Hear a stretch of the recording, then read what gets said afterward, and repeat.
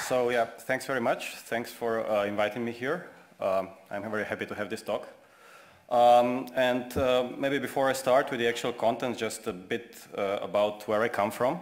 So actually I'm heading a group at our university which is called Lab for Computer Graphics and Multimedia. We have been working with MIR, let's say music information retrieval, for quite some time now. I think it will be, I don't want to count actually. Yeah, and we have been doing different things with music, different styles of music and so on, from sort of transcription of piano music and melody extraction and all these kinds of things, segmentation, mood-related things, for quite a long time. And we are also currently having several research directions, but from also maybe the last 10 years, we have been working together with our Institute of Ethnomusicology in Slovenia, in Ljubljana, and working with their collections and their materials, applying music information retrieval also to the folk music data. And so this is actually the topic of my talk here, and I would like to present to you some of the things that we did, some of the results that we got, and of course I'll be happy to answer any questions that you might be having. So before maybe I start with the actual topics, if we talk about folk music of Slovenia, and this is what our National Institute of Ethnomusicology has been gathering, maybe it would be good to hear what it sounds like. So I will play a short clip so that you maybe get a feeling of what types of things are in this archive.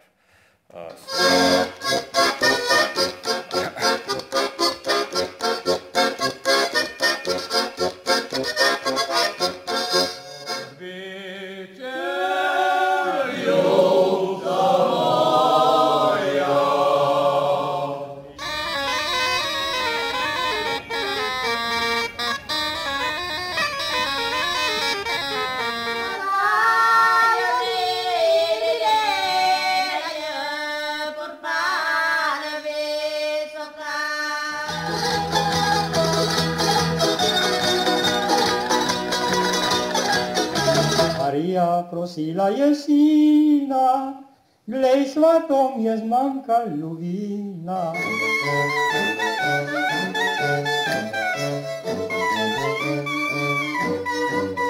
Druzga ne dajla kožupcov fleka,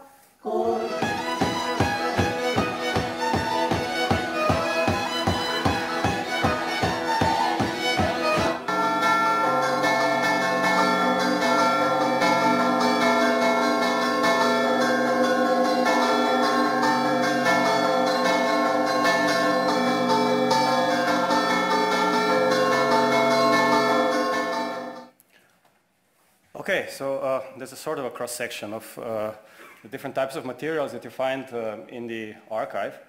Slovenia is sort of between different cultures, and also this reflects in the folk music. So there are lots of different influences and different styles of music that we have. It's quite a challenging collection to work with, of course, from the, let's say, music analysis point of view. To maybe outline a bit more what the collection is about that we're working with. So it's a collection of the Institute of Ethnomusicology. There are sort of folk song manuscripts with sort of transcriptions dating from the beginning of the 20th century on. And then there are lots of audio recordings, of course, from the oldest on wax cylinders, and then from the 50s on, lots of tapes, and then, of course, nowadays digital recordings. Also visual documentation, of course, and some videos of dances, and of course basic metadata for parts of these items, but of course there is this problem that all the archives are having. There isn't enough metadata that you want to search on more criteria, on more things, and this is actually was our sort of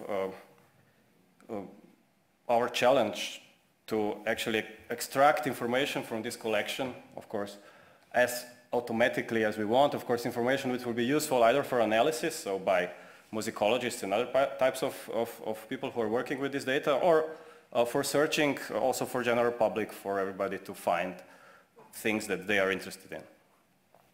And of course, the challenge that comes with it is if you want to make information from such an archive available, you need to build some user interfaces, preferably that cater to different user groups, and this is also something that we have been working on, and I will shortly present here.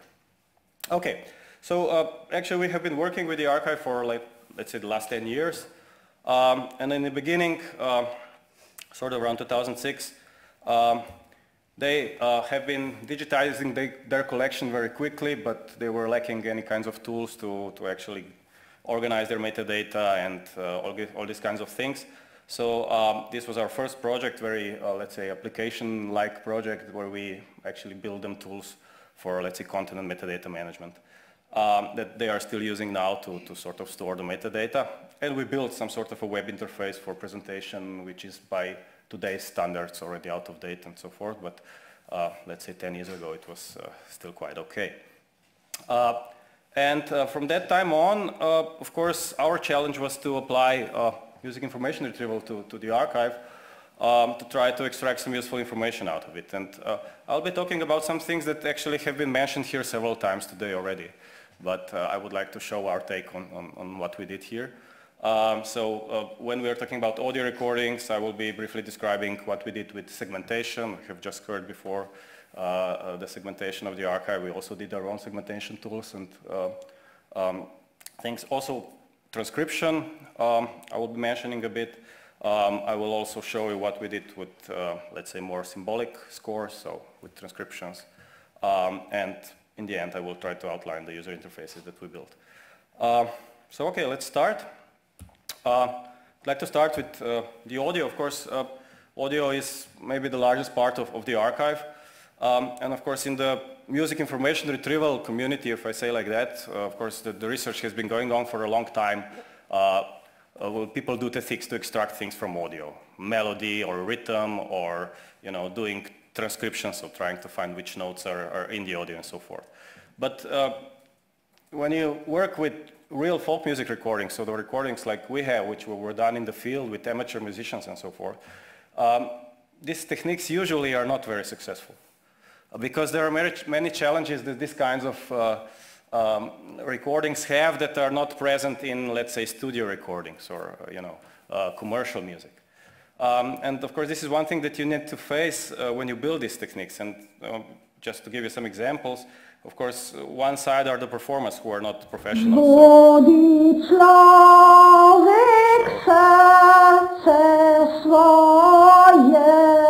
So they may not be very accurate when they sing, if I can say so, or you can have issues when people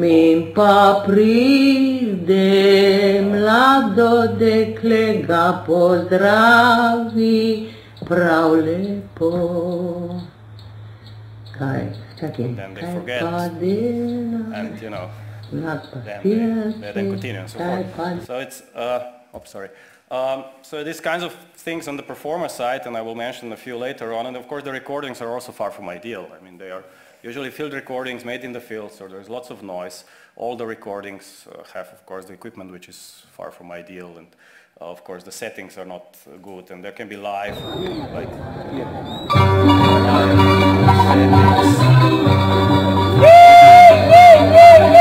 whatever they do, and of course when you try to do music information retrieval on this kinds of material, then you need to take sort of these things into consideration, otherwise the results will not be as nice as you would have wanted them to be. So basically the most approaches, I would say, that people do on popular or on commercial music are not really suitable for direct application to folk music. You need to adapt them or take care of the specifics.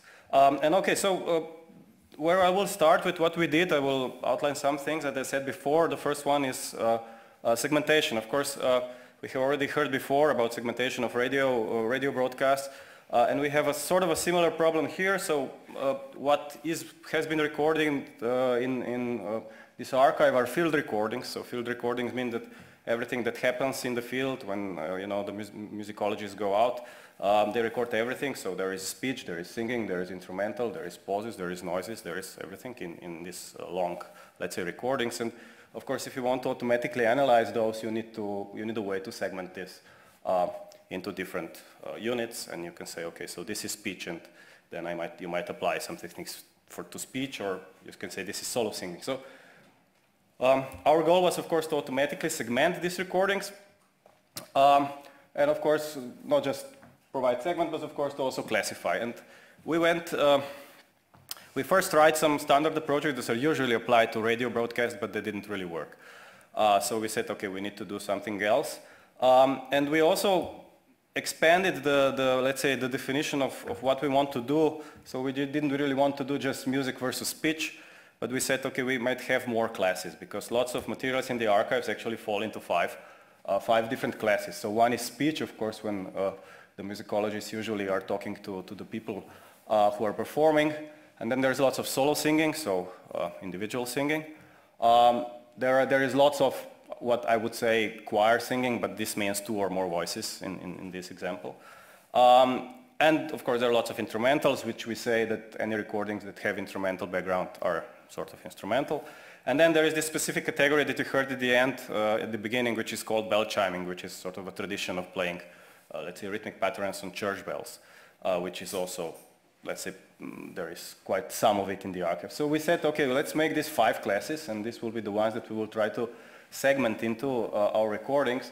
And so we made this machine learning approach where we classify sort of short bits of audio into these 5 classes. Actually, for each short bit, we get a distribution over these 5 classes. So let's say this is 70% speech and maybe 20% singing. So this will be something between speech and singing. And so forth. And then we can actually produce the segments. So set some boundaries which say this part is just speech and this part is just choir. And I will actually demonstrate how this works for you, because we also built a tool that is also freely available for anybody to use to do segmentation. We call it SeFiRe, which would be segmentation of field recordings. And it's a tool that looks like this. I will try to demonstrate just how it looks. So sort of a very basic interface. You can open, let's say, a field recording, and I will open, for example, this one. And then when it opens, it actually calculates not the segment itself yet, but it actually calculates for each short part of a song which class it belongs to. And we color-coded this thing. So what you see here in, let's say, in green, or this sort of yellow-green, should be, you can't really read this very well on this projector, but are choirs, or 2 or more voices singing. So what you see in sort of dark blue should be speech. If the blue is a bit lighter, it should be sort of solo singing. I don't see much of it here. And the orange, for example, is instrumental. So this is the way you sort of feel what's in it, and we can go and see if it's true. Okay.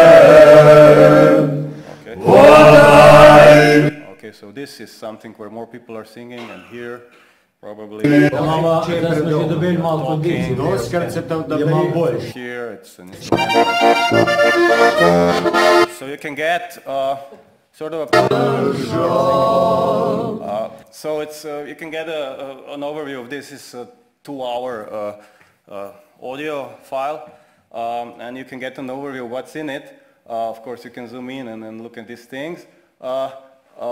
And of course, you can also do the segmentation. So you can say segment, and then it places the boundaries between what it deems to be individual segments. And of course, you can move these boundaries or set your own boundaries and so forth. So this is a sort of a tool that assists you with segmentation. It can also produce, of course, automatically the segments to be analyzed further. And it's sort of a basic baseline that we use, or basic tool that we use when we work with a field recording. As I said, we made this. This is actually part of the tools that are used in the Institute. They're integrated into their sort of metadata management, but we also made a sort of separate tool which is available online, and the one that I showed before. What we can also do when we have these kinds of distributions of let's say, materials in a recording available is we can actually sort of make this sort of a color-coded summarizations of individual audio files. So if this is this box is one field recording, which is an hour long, you can quickly see that it's mostly instrumental and a bit of speech.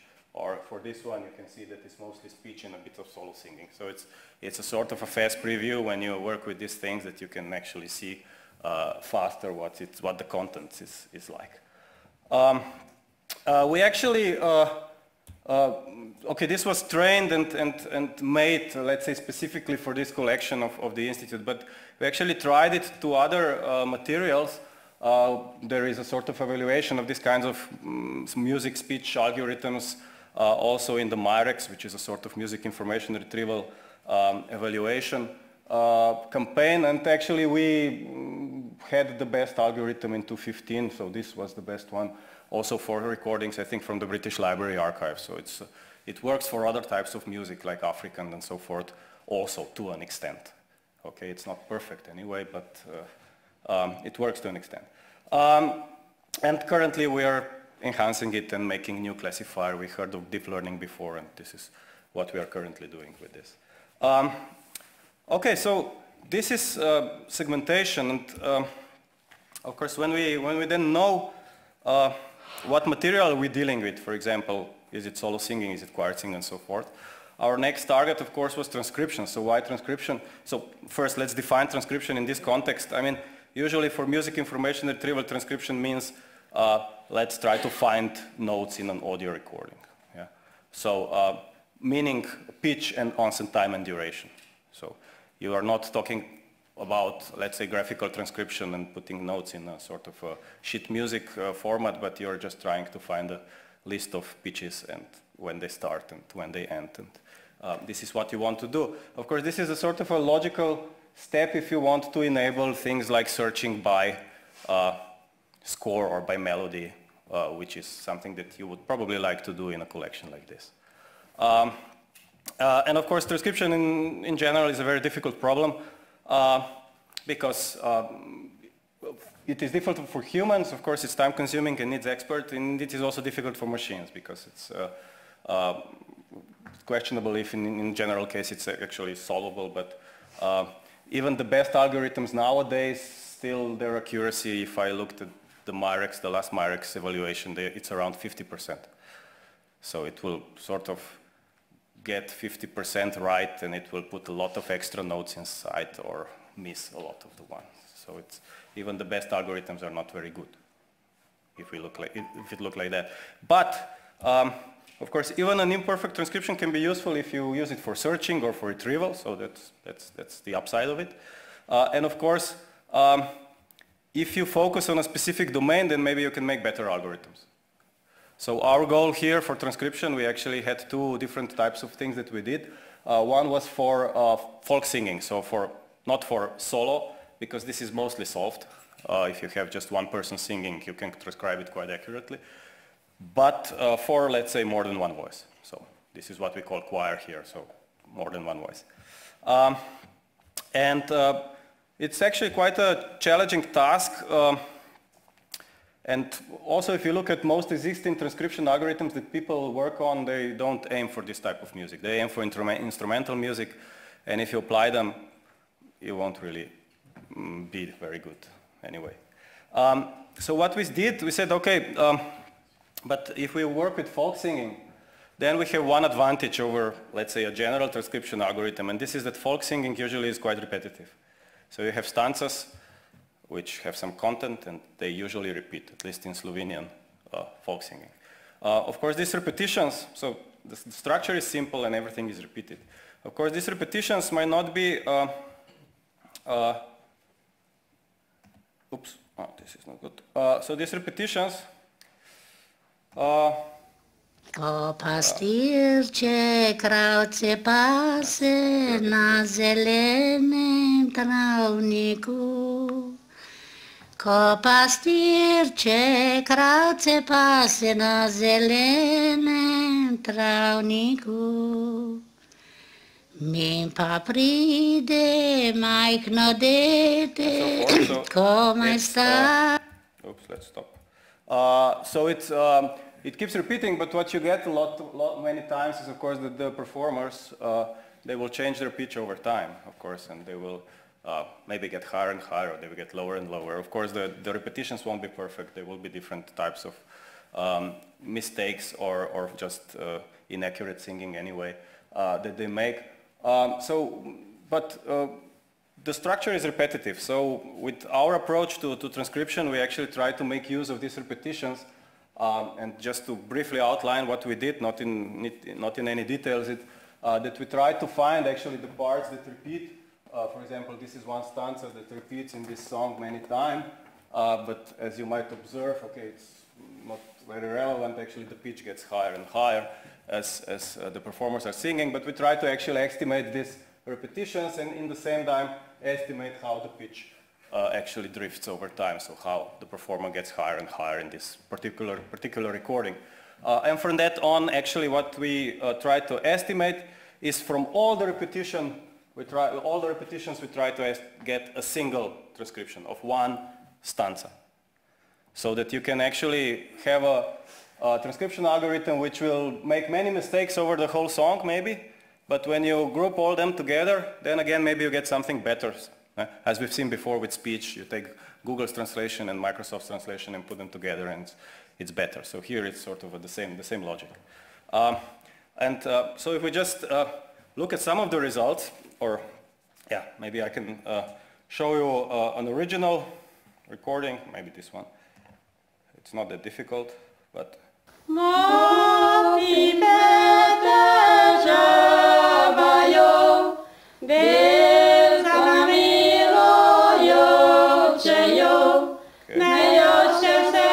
and so forth. If we apply just a generic transcription algorithm to this, so we didn't develop it, it was from another group, they developed it, it works fairly well for general music, but if we transcribe this Skybox recording with this algorithm, okay, and I will use the piano timbre to resynthesize the whole thing, then what you will hear is not very good. Yeah.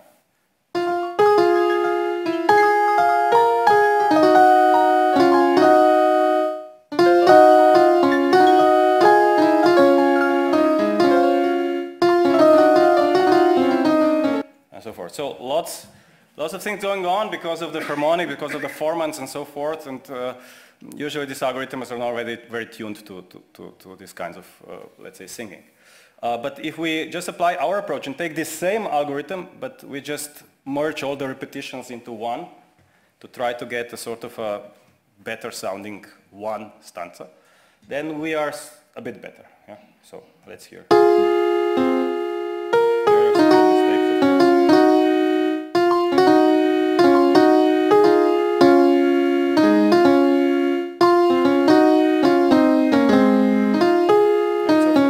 So, yeah, it's not perfect, far from it, but it improves in a way. These results are currently still far from, of course, what we would like to have, and they could, in a way, be already maybe useful for retrieval, although we don't use it as far in any kind of production environment. But we are working towards improving the transcriptions. On a side note, okay, we are also making a tool for transcription, but maybe I will leave it because it's not very far yet. We have also done some transcriptions, but I will be very brief here because of bell chiming. So this is the church bell playing traditions. So we had some quite good results there, actually better than for singing. So I can maybe play you an original.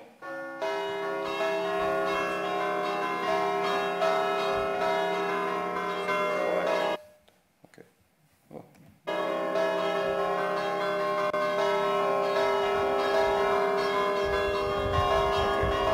And then I cannot stop it, and then I play the transcription.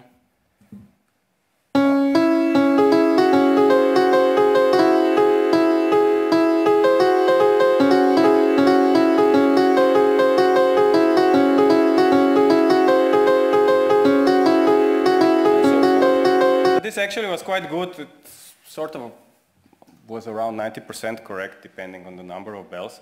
So this kind of constraint, let's say, recordings can be transcribed quite good. So this can be useful already for pattern analysis or for sort of analysis of a corpus of these kinds of material. And they actually were also used by a similar approach in the Netherlands by the Mertens Institute to analyze their bell playing clocks. So we had this algorithm applied to a different domain. It sort of works. Yeah, okay. So this is a part about the audio. So I presented segmentation and transcription. I would like also to tell you something what we did with materials which are not audio, so which are scores. So sheet music, if I say so. And of course, scores in this archive, they come from usually old manuscripts, which are transcribed, which were, let's say, manually written into the digital notation. And of course, by transcriptions of audio recordings that usually musicologists make by themselves. And there is several, I don't know, tens of thousands of tunes in the collection, which were input in actually Sibelius, which is a commercial sort of software that they use, but we converted this into music XML, so we have this sort of a readable, machine-readable notation that we can then use. And of course, why do we use scores? Of course, scores are very nice to have when you want to search the collection via melody and so forth. And of course, this is a very basic things that we did already very soon in the beginning. We don't use any fancy techniques. We use n-grams. I think you have heard today, if I remember correctly, about what n-grams are. So we just use this kind of an n-gram approach to index this collection of melodies and to actually do the searching. We have built this kind of searches into our web interfaces that we have to this collection, which I might actually show you. So this is, you've seen before a web interface to a collection of Norwegian folk songs. So this is a web interface that's for the collection of Slovenian, part of the archive. So this is a small part, it's not the entire archive. But it's basically, so this is in Slovenian, I think, so let's switch to English. Okay. So what you can do here is, of course, search the archive in different ways. Of course, by typing any kind of keywords. But what you can also, of course, have is you can search by melody. So this is a sort of a generic interface. Either you type in the melody or you sort of play it on this piano type interface. So maybe I can type something, for example. So this is how it looks like, and then of course I can do the search and I can find our results. So the technique that we use here is standard n-grams, so it's nothing very special. And we get this first hit, which I think will be the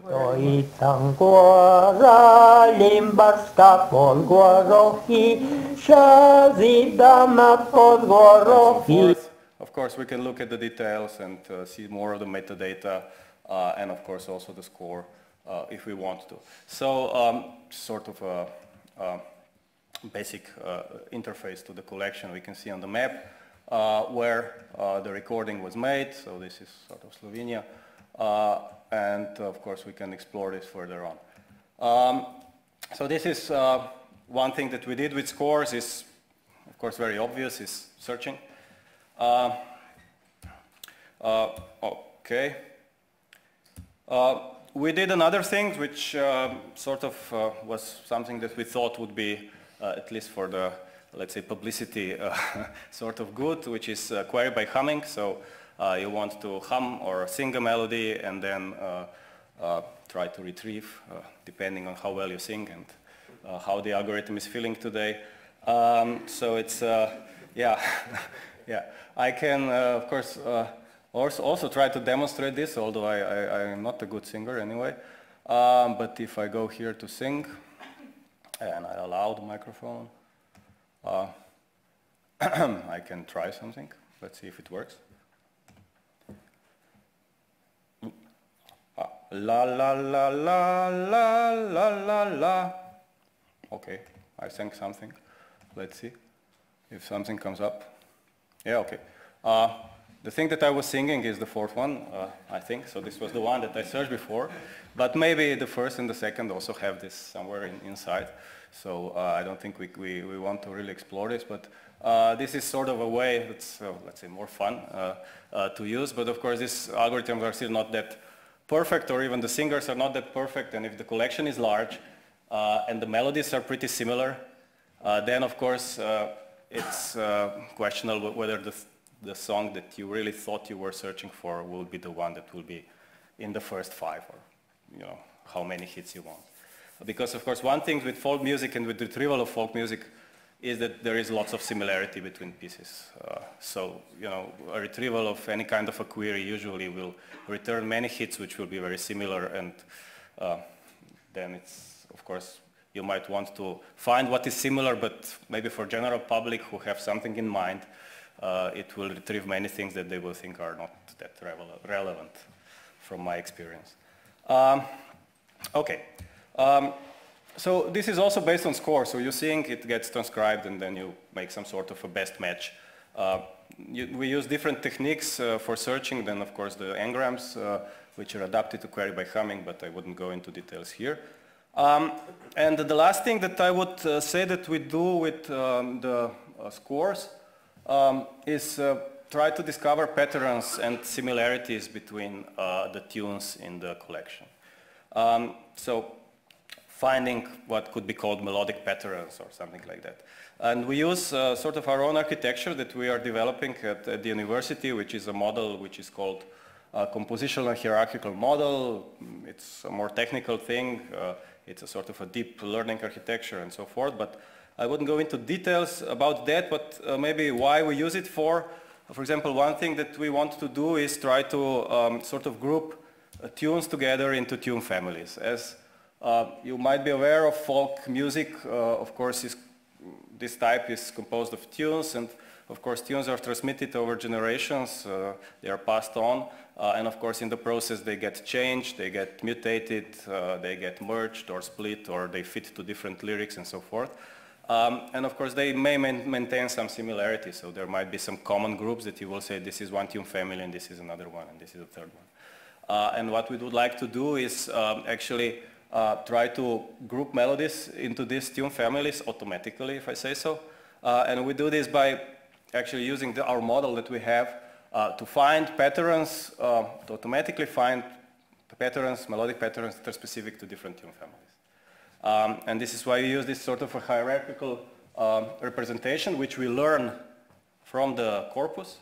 And this is a sort of statistical approach to learning, so you have very short sort of melodic patterns, if I say so, in sort of lower layers, and then as you go up you get more complex representation. And this is not just sort of an indexing scheme, it's a more flexible, it can do things like hallucination and so forth, but let's leave it there. We use it for classification, and if I give as an example, we tested it again on a Dutch corpus, which had 360 songs in 26 families, and we just made this experiment not long ago. We got some 70 and something %, which is not the best. I mean, people get much better scores when they use maybe more tuned techniques, but it's a good start, at least we think so.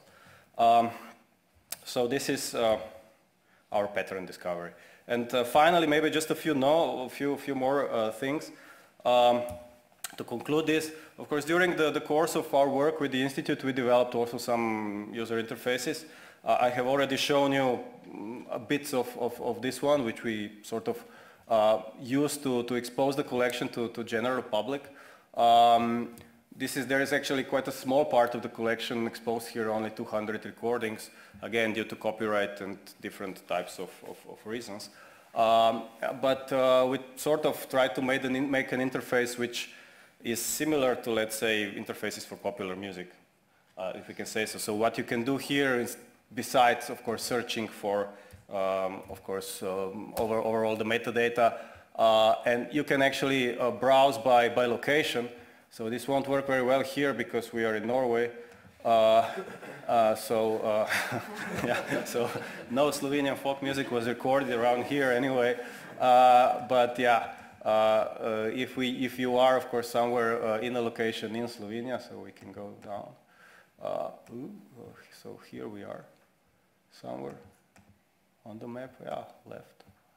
Okay, we would be here, then we would get, of course, songs that are near the location where we are, and if you have this on a mobile device, then you can walk around and, of course, retrieve the things that are near where you are. Of course, the other modes of searching, as I said before, melody and singing, and we also have then this kinds of, let's say, okay, there is a sort of a browsing by types, but we also have these social features like you can first have some favorite songs, or you can share them over Facebook or Twitter and make playlists, share playlists and so forth. So this sort of type of things that people are used to in, let's say, more popular music providers. And this is an interface that we built, I think, a year ago, or maybe it was 2 already now. It was quite well received. I hope also that the number of songs will be widened in time. But we also wanted to actually make, or we are still wanting to make an interface that will be useful also for different groups. So not just for general public, but also maybe for researchers, for performers or folklore groups, so for interested public, and maybe also for wider public in a different way. We didn't get the funds yet to do anything regarding the implementation of this, but we did a design study where we actually interviewed different groups of people, what they would like to see in this kind of an interface, what they would like to do, how they would like to search, what are their sort of wishes. And so we made this sort of, let's say, design of what we would like to have in the end. And it's sort of a combination of course, basic search, but for example has these sort of specific features, as you don't see again on this projector, but for example grouping songs over tune families, so you could just see tune families and then you can expand all the variants in each tune family. And of course have different modalities for searching, from melody to this kind of, let's say, genre-based things. And there was lots of emphasis on geographic search, so this is something that people thought was important. So trying to find things that are in the region, all the songs, or narrow the search down and so forth. And of course to expose all these different kinds of, let's say, metadata and data about each recording, and of course having this sort of social features like commenting and liking and so forth. Yeah, and so this concludes my presentation. Thank you very much.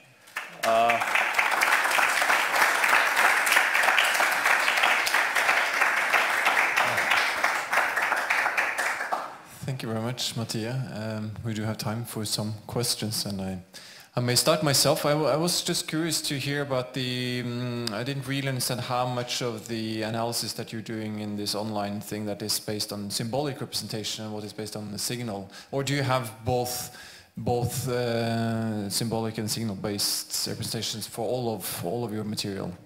You mean here when we come to search it? It's actually symbolic-based. So for the audio-based, so far we didn't really get that far. So with the audio-based, for example, the transcription of bell chiming recordings, this was sort of a separate project that we had that was used separately for then analysis of patterns and so forth, and it's not integrated here. So here, as far as query by humming goes and the techniques that are there, which are not really audio-based.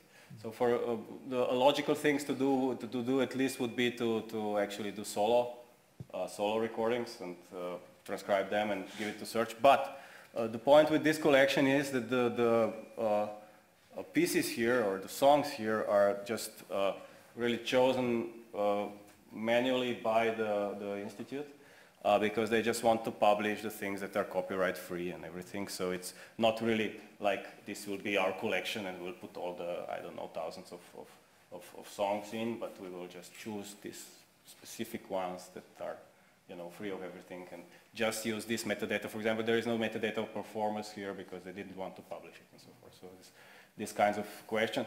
But in this interface that we hope some days we will do, then yeah, we plan to actually put much more of these transcription techniques inside so that you can search over the audio. So, yeah. And also a question about, I saw this upload song button thing there. Is that in use? Do people upload something? Not as much as we would like. Yeah. Yeah, but it was the idea actually, to have folklore groups and you know, groups that perform music actually upload their own material, and then there is a sort of this curation stage where somebody can look at what has been uploaded and whether it's okay to publish it there. But it's not really much used actually. Cool. I mean, for our folk music archive, we just used a lot of manual hours for putting genre on things and getting that kind of stuff right.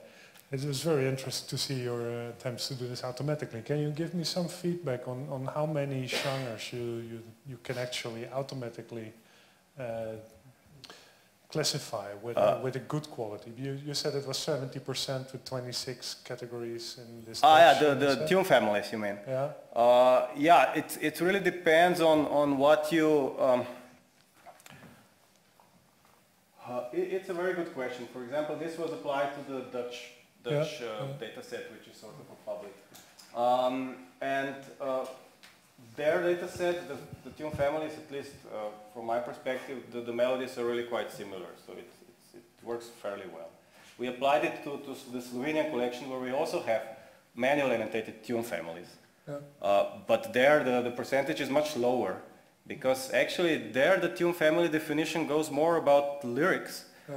And it's very lyrics based and not much about melody. So the melodies may be really widely different, and even if you listen to them based on melody, we made this test, and actually the algorithm had the same performance as a human would. So you could say that this is good, but it was not very good if we look at, you know, the way things are labeled, because they're labeled based on lyrics and not based on melody. So for the Slovenian, let's say, music, it's for the definition of tune families that they are having, if I can say so, it's not so good. But for the Dutch, Alexander, it's okay. you as a Norwegian, how would this work on Norwegian folk music? It's more music-based, isn't it? I should ask some of the... Or Rickard, maybe? Oh, there's Hans. Ah. Well... He did much of the work, so... It might actually be very interesting to try this on songs. Yeah. On instrumental music, it's a great big mess, because the tunes are multi-part, and then they're combine different parts, and then it's difficult to get the tune families. Yeah. Make sense. Okay. Yeah. Can I just ask a question right away? Sure. I was very interested in hearing how you dealt with the pitch shift, drifting. Drift, yeah. And then getting this together to synthesize one stanza. Yeah. But how do you deal with pitches within a stanza or within a melody that's not drifting? Because Norwegian folk music research has been a lot about scales and intonation and... Yeah, but you mean it changes between stanzas on purpose because you enter a different scale and so forth? Is this or within a stanza, you mean? Or not necessarily that it shifts, but it may have different pitches than a standard diatonic scale. Yeah, the different pitches themselves wouldn't be such a big issue, because the okay, here we defined a sort of a, this is very standard harmonic representation, where at least for our purposes it's a 12-tone thing, but you could make it more microtonal and incorporate more and more variation inside, and the same sort of approach would be valid. But of course, I guess in the instrumental context, I would imagine that different stanzas have lots of sort of improvisation, so the melodies which are quite different, and so this approach wouldn't really work for that, because it tries to, you know, find the commonalities between all the stanzas and use this to get, let's say, single transcription, which is good. But for instrumental parts, I think this would not fit so well. Yeah. Oh, several questions there. Now let's start with Tejaswini there. I have another question about the tune families, which is that once you had some categories, was it unsupervised or semi-supervised? This is, yeah, actually the part that generates the patterns is completely unsupervised. So if we say that this is a sort of a hierarchy of patterns, this is completely unsupervised. But then when we had the classification into tune families, we took these as features and then we used the supervised method to classify. And kind of added question is whether the categories make sense to us. Is there anything there that kind of...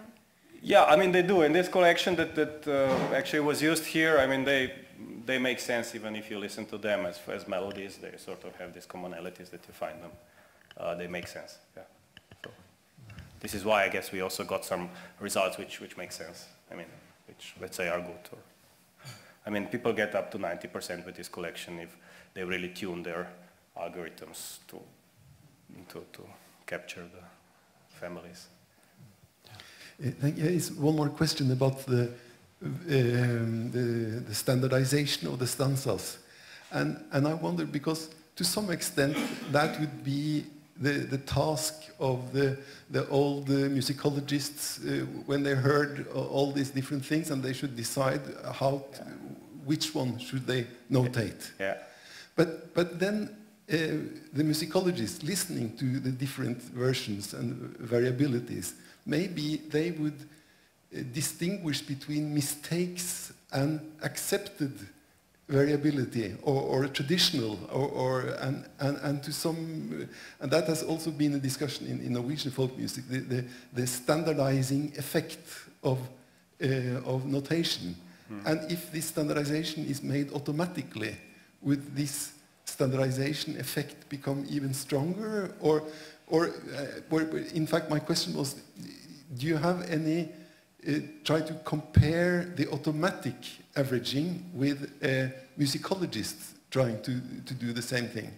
Yeah, actually not systematically, but it's actually when we had this technique, the way that we measured success was by comparing to what the musicologists annotated. Yeah? So we did this comparison, but let's say the accuracy of the algorithm is still only around 70%. So it's hard to discuss, these small, I can say small effects like standardization, where you would, decide for a given pitch whether it was on purposely sung like that or it was just a mistake. So the accuracy is not so good that we would really be able to say whether, how much this would,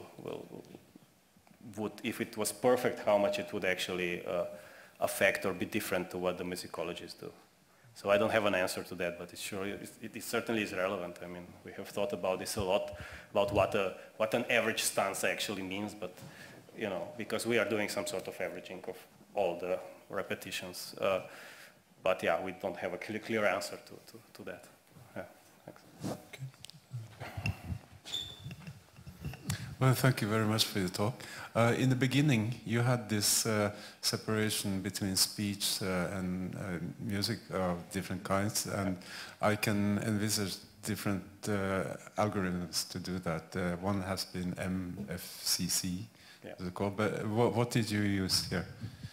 Yeah, we used actually, so this was done before deep learning. So yeah, we used, MFCCs was one of the features that we used. We actually use very few features. I think we have altogether around 10 different features that we calculate, some MFCCs and some other things, some that are typical for speech, like, I don't know, 4 Hz modulation, or there are some of the features that are specific to, let's say, speech versus music. Some are more timbre related. So different types, but we have actually very few features and a very simple classifier, which is logistic regression, and it works quite well overall. So, but yeah, we are now actually in the process of also trying to go deep and have a larger collection that we will annotate, and because I'm sure we will be better than we are now. We have a database that you can test. Yeah, great. Yeah, I would like to. You already did. Yeah. You want a radio program during your speech and run this through the test. Yeah, good. Okay. Yeah, sure. Cool. So we have some collaboration going on already. That's okay. I think we'll end there. Thanks again to Matija for coming and for presenting. Thanks.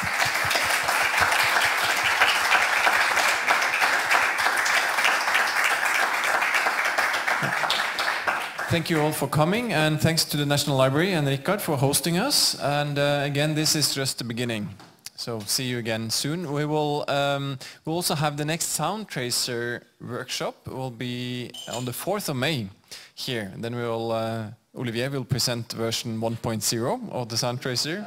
And we will also have Meinhard Müller, a professor from Germany, to also come to be an international guest at that event. So stay tuned.